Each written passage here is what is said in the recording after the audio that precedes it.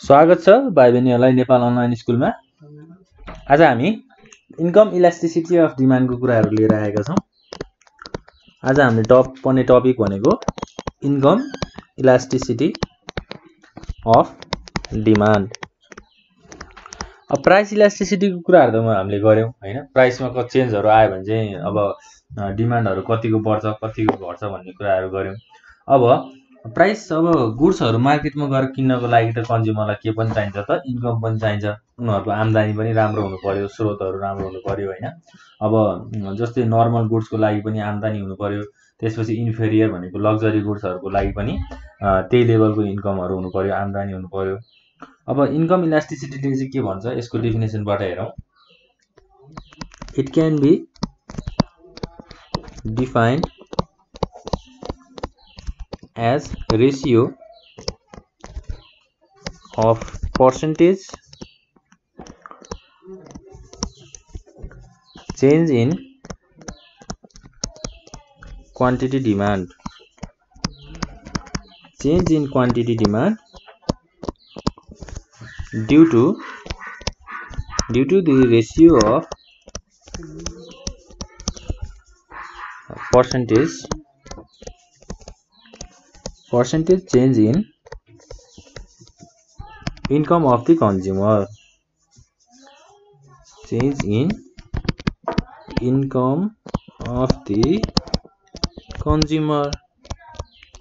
कन्ज्युमरको income अनुसार चाहिँ अब क्वान्टिटी डिमान्ड चेन्ज हुन्छ भने यो खालको प्रोसेसलाई चाहिँ इन्कम इलास्टिसिटी अफ डिमान्ड भनेर हामीले भन्न सक्छौं।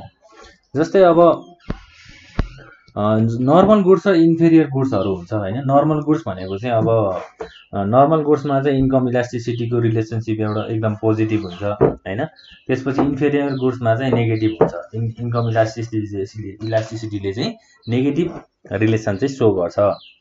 अब इन्कम इलास्टिसिटी निकाल्ने हामीले फर्मुला पनि म्याथमेटिकली यसलाई निकाल्ने फर्मुला पनि हेरौं। जस्तै EY is equal to प्रोपोर्सनेट change in quantity demand divided by proportionate change in price हैन। change in income है, सरी इन्कम है। हामीले इन्कम इलास्टिसिटी अफ कुरा गरिरहेका छौं। Income of consumer quantity demand change भएको र त्यसलाई डिभाइड गरेर कन्ज्युमरको इन्कम चेन्ज भएको हामीले यसलाई डिभाइड गर्यौं भने इन्कम इलास्टिसिटी अफ डिमान्ड चाहिँ हामीले क्याल्कुलेट गर्न सक्छौं। जस्तै अब यसलाई इन्डिकेट गर्दा चाहिँ के भन्न सकिन्छ भन्दा EY is equals to change in quantity divide by actual quantity into 100% divided by change in income divide by actual income into 100%। जसलाई हामीले कस्तो फर्ममा लेख्न सकिन्छ त divide by into Y by Q। ल यसरी चाहिँ हामीले इन्कम इलास्टिसिटीको म्याथमेटिकल फर्मुला चाहिँ हामीले यसरी क्याल्कुलेट गर्न सक्छौं हैन। अब नर्मल र सुपेरियर गुड्समा चाहिँ हाम्रो यसको इन्कम इलास्टिसिटीको रिलेसनशिप पोजिटिभ हुन्छ भनेको यदि इन्कम बढ्यो भने सुपेरियर गुड्सको डिमान्ड बढ्छ हैन। यदि इन्कम घट्यो भने सुपेरियर गुड्सको डिमान्ड पनि घट्छ। जस्तै अब टाइप्स छ हैन इन्कम इलास्टिसिटी अफ डिमान्डको चाहिँ टाइप्स और degree of income elasticity of demand.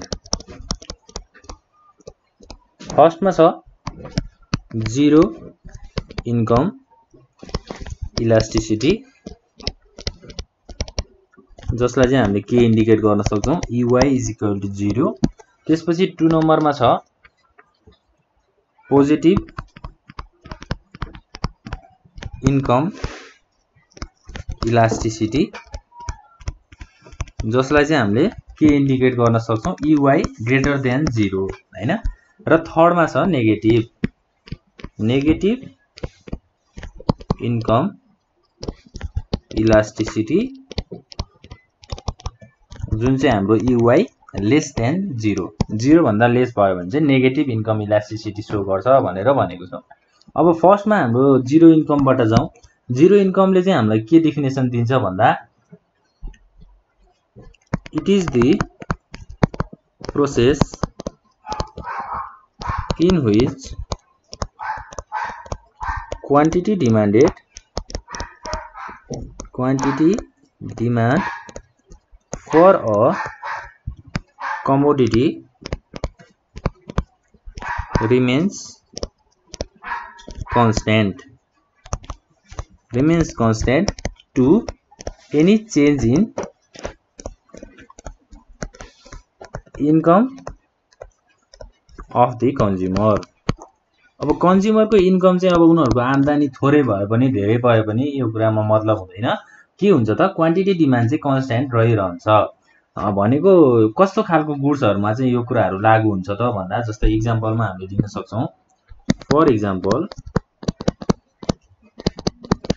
Salt, electricity हैन। त्यसपछि अब अर्को के हुन सक्छ त जस्तै अब म्याचेस एटीसी। अब साल्ट भनेको हामीले घरमा खाने नुन तेलको कुराहरु गरौं हैन। नुन तेल अब इन्कमको कन्ज्युमरको इन्कम धेरै भयो, उसको आम्दानी धेरै भयो भन्दैमा उले धेरै किनेर लैजान्छ त लैजाँदैन नि। साल्ट भनेको त अब नुन भनेको धेरै किनेर लगेर त्यसलाई राखेर पनि त्यसको महत्व छैन हैन। त्यसपछि इलेक्ट्रिसिटी भनेको अब आम्दानी अनुसार इलेक्ट्रिसिटी घरभरि बत्ती बाल्दिने हैन। त्यस्तो पनि त्यो पनि अलि नमिल्ने कुराहरु भयो हैन। अब इन्कम छ भन्दैमा यस्तो कामहरु गर्न त सक्दैन। त्यही भएर जीरो इन्कम इलास्टिसिटी भनेको चाहिँ कन्ज्युमरको इन्कम जति भए पनि क्वान्टिटी डिमान्ड चाहिँ एउटा कन्स्ट्यान्ट रहिरहने सेम रहिरहने अप्रोचलाई चाहिँ हामीले जीरो इन्कम इलास्टिसिटी भनेर भन्न सक्छौं। अब यसलाई हामीले फिगर अनुसार इलस्ट्रेट गरेर पनि हेर्न सक्छौं। जस्तै हामीले एउटा y एक्सिस र x एक्सिस लियौं हैन। यो y एक्सिस भयो, यो x एक्सिस। y एक्सिस मा चाहिँ इन्कमको कुराहरु गरौं, त्यसपछि x एक्सिस मा चाहिँ क्वान्टिटी डिमान्ड। अब हामीले के भनेका छौं त क्वान्टिटी डिमान्ड चाहिँ कन्स्ट्यान्ट रहिरहन्छ तर इन्कम चाहिँ चेन्ज भइराख्छ। जस्तै y1 y2 र यो चाहिँ अब हाम्रो क्वान्टिटी भयो। अब के हुन्छ त यहाँ क्वान्टिटी चाहिँ कन्स्ट्यान्ट रहिरहन्छ तर प्राइस चाहिँ के हुन्छ त चेन्ज भइराख्छ। यो प्राइस चाहिँ चेन्ज भयो हैन। हो यस्तो खालको अप्रोचलाई चाहिँ हामीले के भन्न सक्छौं त जीरो इन्कम इलास्टिसिटी भनेर डेफिनेसन दिन सक्छौं। ल त्यसैगरी 2 नम्बरमा जाउँ। 2 नम्बरमा के भनेको छ त पोजिटिभ इन्कम इलास्टिसिटी। अब पोजिटिभ भनेको त कस्तो खालको रिलेसनशिप हो भन्दा जस्तै क्वान्टिटी डिमान्ड चाहिँ इन्क्रिज हुन्छ यदि कन्ज्युमरको आम्दानी धेरै छ अथवा इन्क्रिज हुन्छ भने डिमान्ड पनि इन्क्रिज हुन्छ र इन्कम थोरै भयो भने डिमान्ड पनि घट्छ भनेर भनिन्छ। जस्तै डेफिनेसनबाट एउटा पोइन्टबाट हामीले हेर्दाखेरि यसलाई कसरी डिफाइन गर्न सकिन्छ त भन्दा it is that approach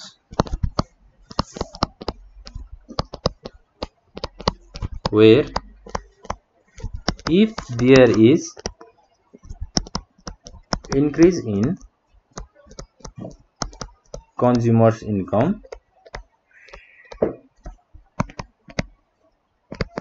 there is increase in quantity demand। Consumer को इन्कम चाहिँ इन्क्रिज भयो भने क्वान्टिटी डिमान्ड पनि इन्क्रिज हुन्छ। यो चाहिँ एउटा के हो त पोजिटिभ रिलेसनशिप हो हैन। कन्ज्युमर को इन्कम र क्वान्टिटी डिमान्ड को चाहिँ एउटा पोजिटिभ रिलेसनशिप देखाउने अप्रोचलाई हामीले पोजिटिभ इन्कम इलास्टिसिटी भनेर नि भन्छौं र यसलाई चाहिँ हामीले EY ग्रेटर देन 0 हैन 0 भन्दा बढी भयो भने चाहिँ हामीले पोजिटिभ भनेर भन्न सक्छौं। अब यसलाई पनि हामीले इलस्ट्रेट गरेर हेर्दाखेरि कसरी इलस्ट्रेट गर्न सक्छौं त भन्दा जस्तै यो हाम्रो y एक्सिस मा हामीले इन्कमको कुरा गर्छौं, x एक्सिस मा हाम्रो क्वान्टिटी डिमान्डहरुको कुरा छ र Q1 भयो यो Q2 भयो हैन। त्यसैगरी अब इन्कममा y1 र y2। अब यहाँ के भइराको छ त भन्दा जस्तै y2 बाट चाहिँ हाम्रो क्वान्टिटी डिमान्ड Q2 मा पुग्यो किनभने इन्कम धेरै भयो भने क्वान्टिटी डिमान्ड धेरै हुन्छ भनेर भनेका छौं हामीले। त्यसपछि Y1 मा Q1 सँग जोडियो। Y1 र Q1 Y1 र Q1 अब के भएको छ त यहाँ जस्तै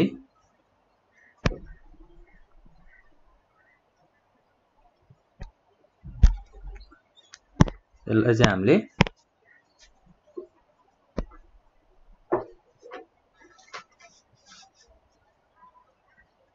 ल अब यहाँ इन्कमको चेन्ज भयो यो चाहिँ क्वान्टिटीको चेन्ज भयो र यो दुईटाको डिफरेन्स चाहिँ एउटै आयो भने हैन यदि हाम्रो क्वान्टिटी डिमान्डको चेन्ज पनि एउटै छ र इन्कम पनि एउटै छ भने त्यसलाई हामीले पोजिटिभ इन्कम इलास्टिसिटीको रूपमा लिन सक्छौं र यसरी चाहिँ हामीले एक्जाममा पनि फिगरहरु बनाएर हामीले आफ्नो एक्सप्लेनेसन चाहिँ दिन सक्छौं है त। ल त्यसपछि जाउँ थर्ड नम्बरमा। थर्ड नम्बरमा छ नेगेटिभ इन्कम इलास्टिसिटी हैन। नेगेटिभ इन्कम इलास्टिसिटीमा चाहिँ EY लेस देन 0 भन्दा कम आयो भने चाहिँ हामीले नेगेटिभ इन्कम इलास्टिसिटी भन्छौं र यसलाई डेफिनेसन दिँदा चाहिँ अब के भन्न सकिन्छ त इट इज दैट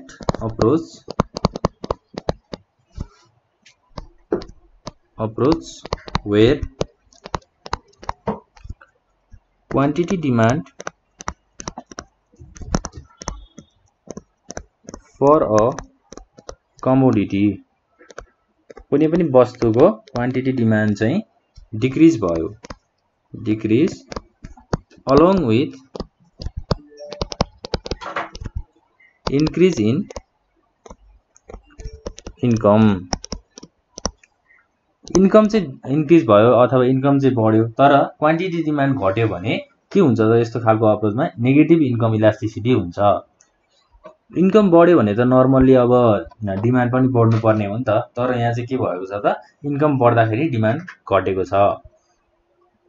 अब यो खालको अप्रोच चाहिँ कहाँ युज हुन्छ त भन्दा जस्तै इन्फेरियर गुड्सहरुमा चाहिँ यो खालको अप्रोच चाहिँ युज हुन्छ है इन्फेरियर गुड्समा। अब यसलाई फिगरबाट इलिस्ट्रेट गर्दाखेरि चाहिँ के गर्न सकिन्छ त जस्तै Q1 छ एउटा त्यसपछि Q र Y भनेको चाहिँ इन्कम Y1 भनेको चाहिँ के हो त यो चाहिँ प्राइस है। ल इन्कमको रूपमा हामीले लिन सक्छौं इन्कम। अब के भइरहेको छ यहाँ भनेर बुझ्दाखेरि चाहिँ जस्तै Y बाट चाहिँ Y1 मा पुग्यो